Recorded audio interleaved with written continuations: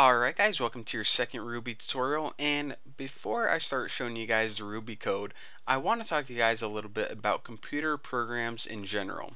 So just remember that computers can't understand English. Computers can only understand simple instructions.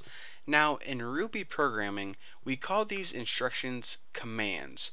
So basically whenever we write a Ruby program, it's going to be made up of a bunch of little commands, and each command is going to be on a separate line. So just remember that.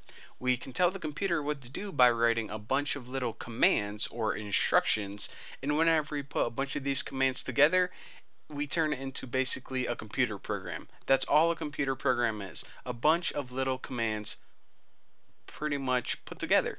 Simple enough. So let me go ahead and show you guys a very simple command. We already looked at one in the last tutorial, which was like 7 plus 4 or something like that. But let me show you guys a command just so I can talk you guys through it.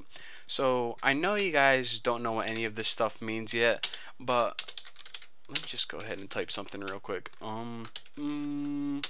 Bacon, just like that, and end. So basically what I wrote is this: 7 times do print bacon end. Okay, sounds kind of weird. Well, this is a sample, or an example rather, of a very simple Ruby command. Even though we can't understand it, it's a command that Ruby can understand. Oh, excuse me, got some phlegm in my throat. So basically, our language is different than Ruby's language, and it's my job, I guess, to teach you Ruby's language. So another thing that I want to point out before we continue along is let's take a look at the interactive Ruby environment. This IRB just stands for Interactive Ruby, and it's basically just the program. Don't mind this main for right now. I'll talk about that later on. Now the 001 is just the line number. The very first command we write is going to be 001. The next one is going to be on line 002. If we were to write something else, such as, I know you guys don't know this command either, but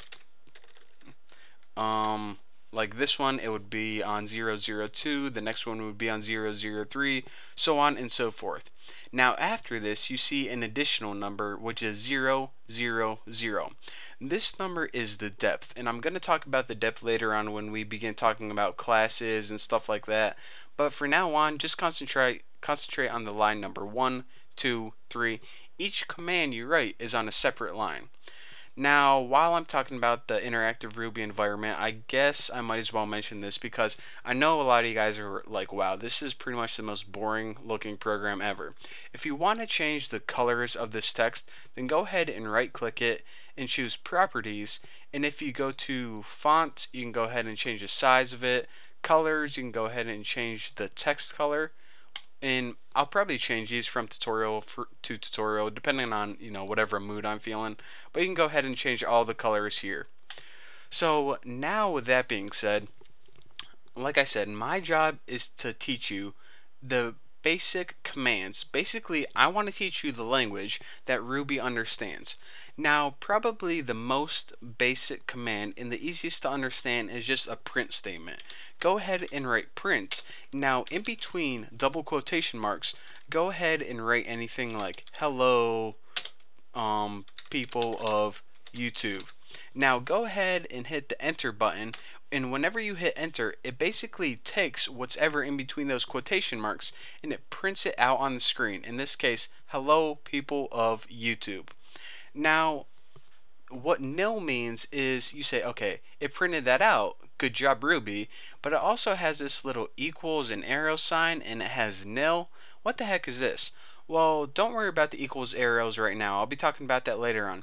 But nil, I'll explain this. Nil pretty much means nothing. Nil, N-I-L, equals nothing. So why does it say, hello people of YouTube, nothing? That doesn't make sense either. Basically it says nil because you have nothing or no errors. You didn't mess up at all. Pretty much all your code was typed perfectly like Ruby expected. If you do type a command or something that Ruby doesn't understand, for example, just go ahead and slam your fingers across the keyboard and type something random.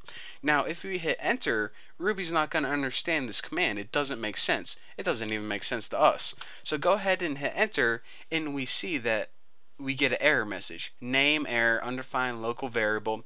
So that's the difference between a successful command and an error.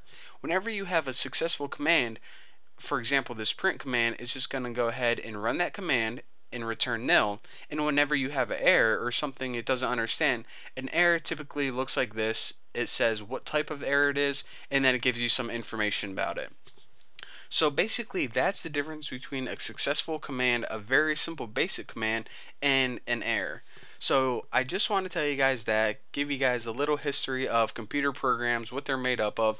Basically, I showed you guys a simple print statement, such as print hello people of YouTube. That's a very basic command, but there are a ton of other commands that we need to know for the Ruby programming language. And again, if you ever have an error, you're going to see something like this right here. So anyways, in the next tutorial, I'm going to be talking about how to do some simple math with Ruby, as well as teaching you guys about something called variables, and it's going to be amazingly exciting. So anyways, thank you guys for watching, and don't forget to subscribe, and I'll see you guys in the next video.